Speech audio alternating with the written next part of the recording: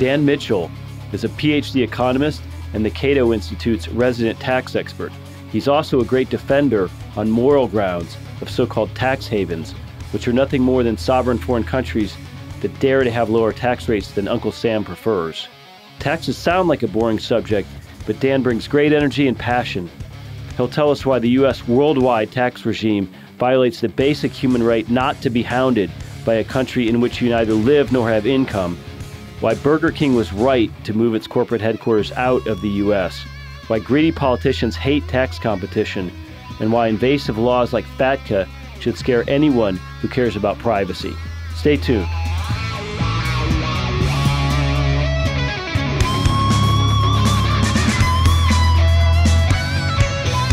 Ladies and gentlemen, welcome once again to Mises Weekends. I'm your host, Jeff Deist, and as I mentioned in the introduction, we're very pleased to welcome Dan Mitchell to our show today. Dan, how are you? I'm doing just fine, considering I'm within the epicenter of Washington, D.C., which is always uncomfortable. Well, Dan, let me just say a couple things.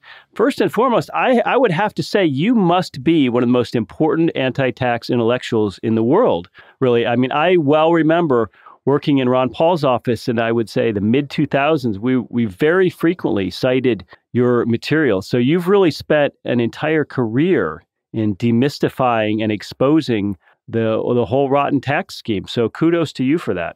Thanks, I guess, but maybe it's just a sign that there are far too few people in Washington trying to actually limit government rather than expand it. Dan, I mentioned to you that I love this whole topic of tax havens, and tax havens seem to be a particular point of contention for our progressive friends.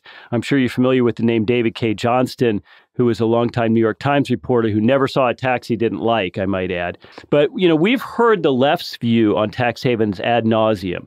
So I would love to get your thoughts on how we as liberty-minded folks should defend lower tax jurisdictions. Well, I like tax havens because they restrain the greed of politicians. If politicians, who, of course, always like to play class warfare or always want to finance bigger government, if they have to worry that the geese that lay the golden eggs might fly away, or at least that their money may fly away, that's going to restrain their appetite for higher taxes. And we saw that in the 1980s. Globalization dramatically increased the ability of taxpayers to seek out low-tax jurisdictions that had strong human rights laws regarding financial privacy. And I think that's one of the reasons why so many countries lowered income tax rates beginning in the 1980s. The average top personal tax rate in OECD countries, basically developed countries of the world, the average top tax rate fell from nearly 68% down to the low 40s. The average corporate tax rate has fallen from 48% down to a 24%. And there's been big decreases in the double taxation of dividends, interest, and capital gains. Now, I wish I could claim that all these things were happening because politicians were reading the tax studies I write and things like that. No, I think it's because of tax competition, and tax havens are a very big part of tax competition. Simply stated, the politicians are worried about the geese with the golden eggs having the ability to fly away, and that led to better tax policy, but it also led, and sorry for the long-winded answer, but it also led to all these high-tax countries working through bureaucracies like the OECD, now trying to stamp out tax havens. They realize that tax havens are a threat to big government. Well, Dan, give us sort of an update. What is the current status of the OECD's ongoing goal of tax harmonization, as they like to call it, which really means having all Western countries up their tax rates to match each other? Well, the OECD began what they call their harmful tax competition campaign back in the 1990s. And that led to the publication of a blacklist of so-called tax havens in the year 2000. The good news is that's about the time that a lot of free market groups began fighting this. And we were able to bully, frankly, the Bush administration into saying no. And just like you can't really have OPEC without Saudi Arabia, you can't have a global tax cartel without the United States. And by getting the United States to sort of pull back from the Germans and the French and the others in the OECD that were pushing this initiative, we managed to stall them for a long time. Well, we had a victory. Unfortunately, it was only a temporary victory. And when Obama got into office, especially in the environment of a global fiscal meltdown and financial crisis, you basically had the G20 take over from the OECD, and the G20 was able to push through a big attack on human rights laws on financial privacy. And as a result, even places such as Switzerland no longer apply, at least no longer necessarily apply their human rights laws on financial privacy to non-resident investors. So the bad news is the high tax governments, sort of the global totalitarians that want to destroy financial privacy to enable bigger government, they've won some victories. It's now much harder for individuals to protect their privacy around the world in low-tax jurisdictions. Well, when you talk about the OECD, I'm still not sure that most Americans really understand this distinction between worldwide versus territorial tax systems. Of course, the United States is one of only 7 OECD countries that taxes its citizens and residents on their worldwide income, regardless of where they reside or work. I would like to know, from your perspective, does the average American really understand this conceptually? And if so, do they understand how terrible the impact is, not only on American business, but also on Americans working abroad? Not only does the average American not understand this, the average tax policy person doesn't understand it. What's worldwide taxation? Worldwide taxation is the notion that a government is going to tax not on the basis of income earned inside national borders, but on the basis of income earned anywhere in the world, even if it's already taxed someplace else in the world. But then it's not just that principle, which of course is you contrast against territorial taxation, which is the common sense notion of only taxing inside national borders. But then you also have to break it down by types of income.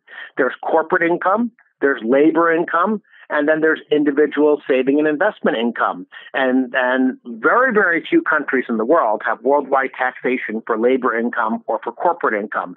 So the U.S. definitely stands out in a very bad way in that regard.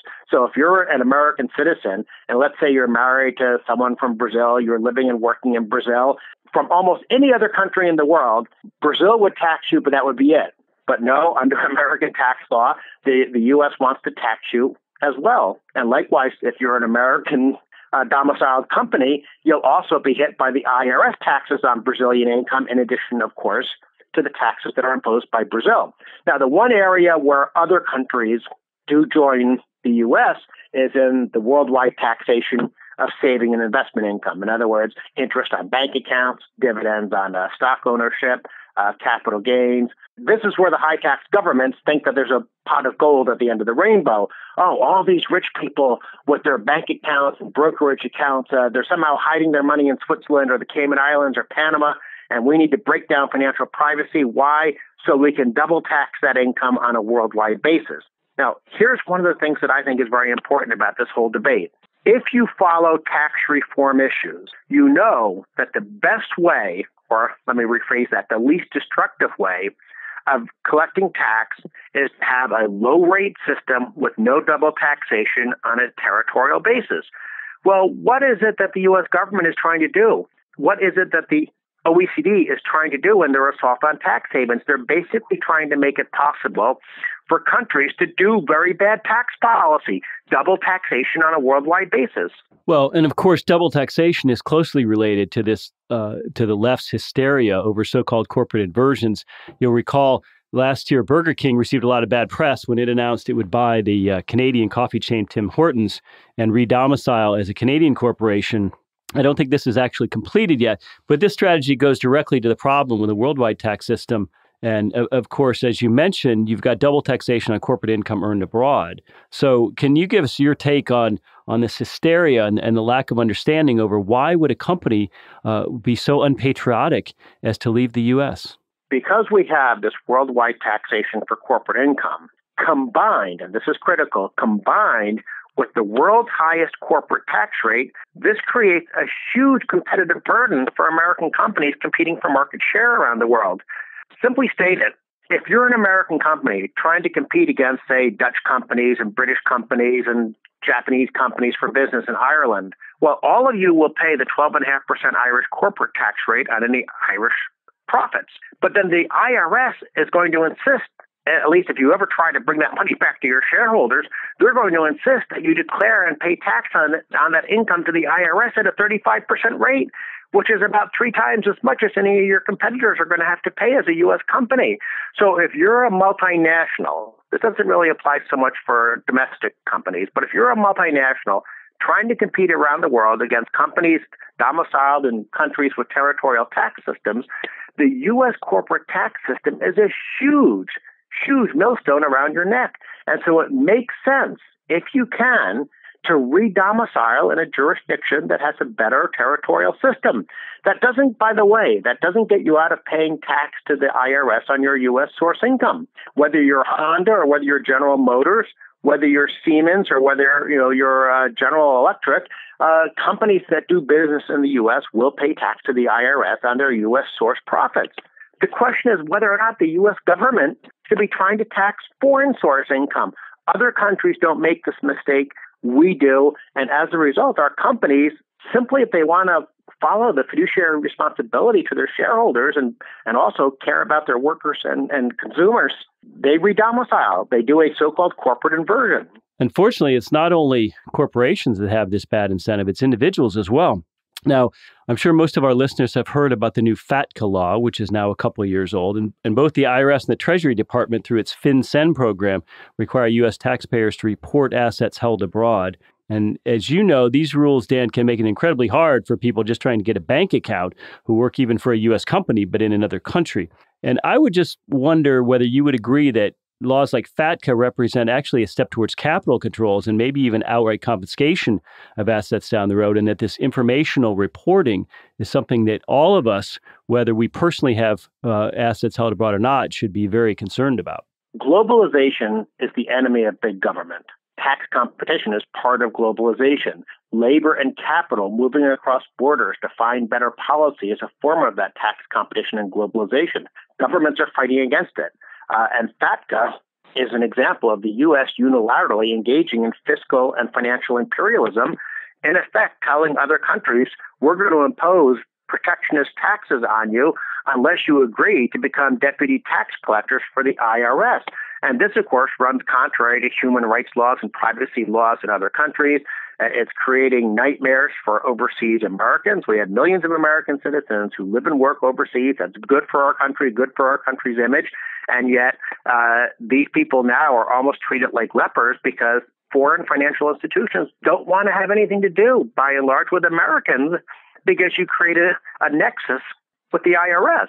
Yeah, and it's interesting with respect to FATCA, there are people whose lives have very much been ruined who have faced huge 50% penalties, 50% confiscation of, let's say, a foreign bank account, merely not for failing to pay a tax, but for merely failing to file a reporting form. And this is the sort of thing that I think should give all libertarians pause. And I just wonder if we're not in an environment now where we feel like, Dan, that we're sort of losing control over the IRS. Well, I think we've already reached that stage, but it's not the IRS that I blame. Yes, I suppose I do blame them some, but I blame the politicians because it's the politicians who enact these kind of crazy laws without any consideration of issues such as human rights, any considerations about and fiscal and financial imperialism. What are the limits to U.S. laws when you're overseas? But you're right. Ordinary people are the ones being hurt. Let's say you happen, just because you were born in Buffalo to Canadian parents, you actually have an American passport buried somewhere in your personal effects, but you lived and worked in Canada your whole life. So you've never filed tax returns to the U.S. because logically, under a decent, humane system, you wouldn't have to. You've never filed forms about your bank accounts and things like that. Well, technically, under U.S. law, you're subject to incredibly onerous fines and penalties because you have that American passport somewhere just by accident of birth, even though you've never lived in America, worked in America. But we assert the right to tax on a worldwide basis. And a worldwide tax system is fundamentally inconsistent with a humane international order. One final question for you, Dan, as we wrap this up. As libertarians, we tend to view taxes purely in political terms, or maybe even philosophical terms, right? We oppose them. We want to see them eliminated or reduced. We think of them as an evil that funds the state and makes the state more powerful. But you're also a PhD economist, not just a tax expert at Cato. Should we be thinking about taxes more like economists? In other words, in terms of their impact on production and entrepreneurship? Well, I think of taxes in both ways. I'm a libertarian, and so I don't like big government, and I don't like giving more money to government because, as Peter O'Rourke says, that's like giving whiskey and car keys to teenage boys. But since I'm an economist, and this is in reference to what we were talking about earlier, the most destructive way to collect revenue is to double and triple and quadruple tax capital. I mean, heck, every economic theory, even Marxism, they all agree you have to have saving and investing to finance future economic growth. And yet our tax system penalizes capital formation. So when I look at issues such as the OECD and high tax governments going after tax haven, they're doing that to facilitate the very worst ways of collecting tax revenue. So for heaven's sake, yes, I want very small government, but whatever size government we're going to have, doesn't it make sense to finance it with taxes that don't do as much damage to job creation and living standards, that don't cause as much need to interfere with privacy and human rights? So yes, I love tax havens because not only am I a libertarian who wants smaller government, but also because I'm an economist who doesn't want needlessly destructive and senseless taxation. Dan Mitchell, thanks so much for your time this week. And ladies and gentlemen, if you're interested in this topic, Dan Mitchell is absolutely one of the best experts in the entire U.S. You can find his work, of course, at cato.org. You can find his work on his own WordPress site at danieljmitchell.wordpress.com. And I must say, from my own perspective, Dan, is you really demystify some of these tax issues, and your material is very readable for a layperson. So again, thanks for your time. Ladies and gentlemen, have a great weekend.